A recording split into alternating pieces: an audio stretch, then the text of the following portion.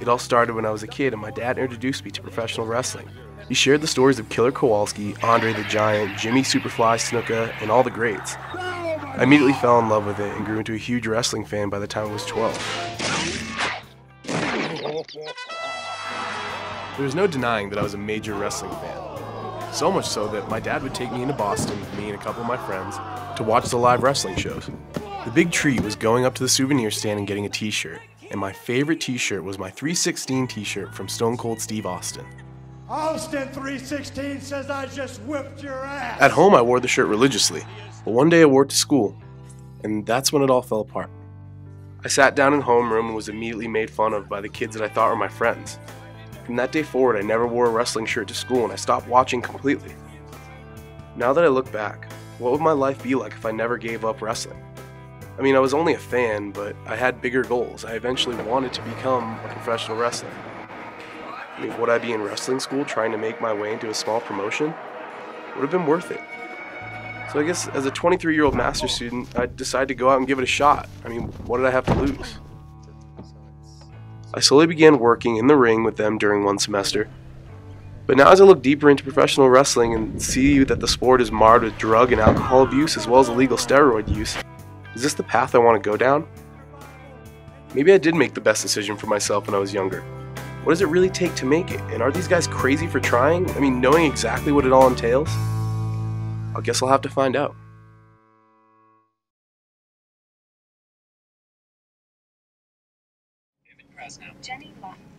What's up, man? Howdy. You want to slide him in the middle, or you want to? No, he's hopping in back. Okay. I'll hop in back. Gus, you can drive. You know how to drive stick, right? Actually, I don't. Good. You're going to learn. The guy driving with the hat on is Matthias. Matthias has been a pivotal member of Kick-Axe Wrestling, or KAW, since its inception back in 2011. He wrestles as Il Zitro. You know, you can get a lot of enjoyment out of a lot of different things. I've got a lot of random hobbies, but nothing feels the same way that pro wrestling does. I figured out, you know, through family members really quickly that it was staged, and it didn't bother me. What did I do? At like 5 years old, I organized my first professional wrestling organization, if you will, in a sandbox where we had fake wrestling matches, and that got broken up real quickly by teachers. As a little kid, my family didn't have like cable or anything, so I had a lot of taped stuff. A lot of the stuff was taped before I was born. You know, it was Hulk Hogan coming back from being taken out by earthquake. Ultimate Warrior match, watch the same Ravishing Rick Rude, Roddy Piper, Jimmy Superfly Snuka, watching those over and over, and it just got ingrained into me, and I loved it. It was just such a spectacle. Sean, the guy with the glasses in the bed of the truck, is a freshman at NAU. He wrestles under the name Landon Lang. After wrestling in high school, he decided to begin his training for professional wrestling with KAW. Well, I went into high school looking for something to do to be more social. So I thought sports would be something good because people in sports are all, you know, pretty tight. So we're going to try out wrestling. And I remember I was bumped up to 220s against a rival. This guy comes out, he starts headbutting me. I just remember hearing the crowd blaring. Both of our faces were cut up and bloody. And it was just crazy how much the crowd was just cheering, and I loved that.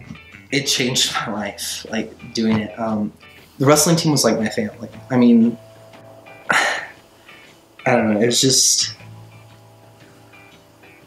I'm so glad I did it. It was such a great experience. KAW practices in the shadows of the mountains of northern Arizona. Their backyard 18-foot by 18-foot wrestling ring is one of the more unique setups around. Sean and Matthias are the only members who showed up to today's practice. The one-on-one instruction will be important for Sean.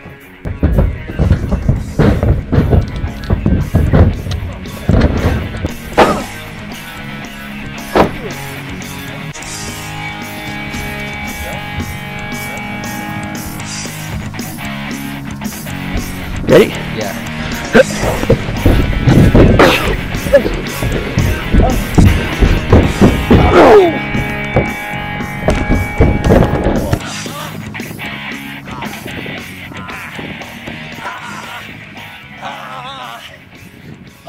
what drives me to get good at anything that I do. It's just that I like to be good at things. I have just that inner thing, like I pick up something and I start to do it, and once I start, I'm like, well, I've started. I'm not gonna just drop it. And if I started it and I'm doing it, I might as well get good. Because what's the point in knowing how to do something if you're not gonna do it well? Well, I definitely look up to Matthias just because of his attitude. I love his attitude. I love how he looks on things, how he approaches things that whether we have a complication or something, or we're trying to teach someone or teaching me a new move. I have a lot of respect for Matthias and what he's done for the club and for teaching me. It's theoretically possible. I know the right people. If I found a way to get you to Japan to do a show, holy shit, I would do that. But you'd eventually like to see like be in the main events and be in the big shows. That's a kind of a cool thing to be in. But do you agree with that? Oh, definitely. We're talking about what you would do. Oh, yeah. I don't. We already kind of talked about this, and you said like you've already kind of decided it would be awesome to be like on the writing or creative team. Yeah, that's what I'm hoping for. Yeah, but like rewind to 4 years ago when you guys started KAW. Same thing. Same thing. You still wanted to be in creative. I get insurance and I get paid better. Yeah. And I don't have to die. Yeah, I wouldn't want to die. But was there ever a point where you were like, well, I'd like to be in the shows? Yeah, like when I was like 10, 12. I was So- like, yeah. So when was the switch? When I realized that, there were other things involved in this. And that, I mean, I want to have a family, and I know what goes behind the scenes. You spend all your time on the road. You get addicted to painkillers. You can't sleep because you're constantly moving, from place to place. So you got to take pills to go to sleep. Then you can't get up to get to the gym to get ready for your match. So you got to take pills to get up. And it's just a super, downward spiral. Can I change my mind on my answer? I love professional wrestling. I would love to do it, but realistically, what I can do with it is not going to help me in a financial way. So I started thinking, well, I love television. I love working with all this stuff. They need people to film. They need people to write. There is all this creative stuff that I can do and still be a part of the business. And certainly the time that I've spent in the ring, I don't think is going to hurt my chances of getting a creative, job with WWE. So, I mean, that's where it is for me. Love the ring, love performing, love the crowds.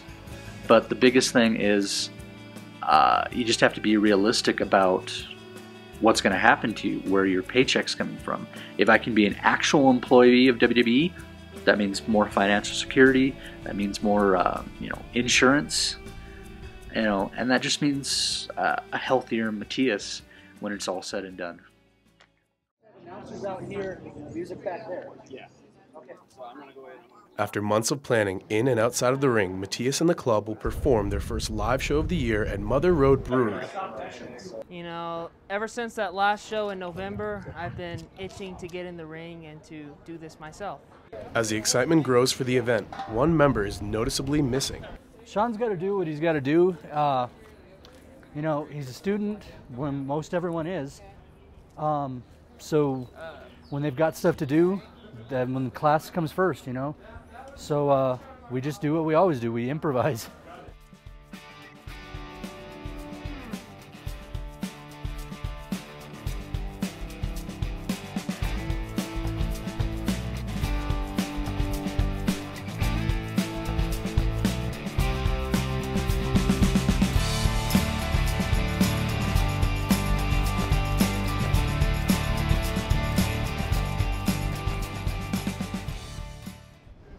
When I was younger, I'd gone to the bigger shows in the major arenas, but tonight's live show had a different energy about it.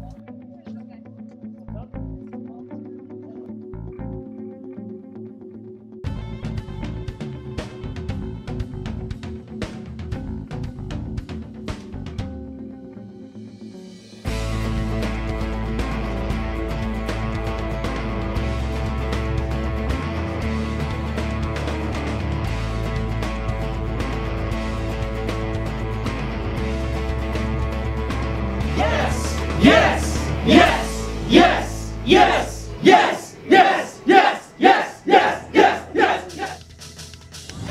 Ladies and gentlemen, thank you for coming and joining us this evening here at the Mother Road Brewery for KAW Bruises and Brews. Clap on the front. Yeah.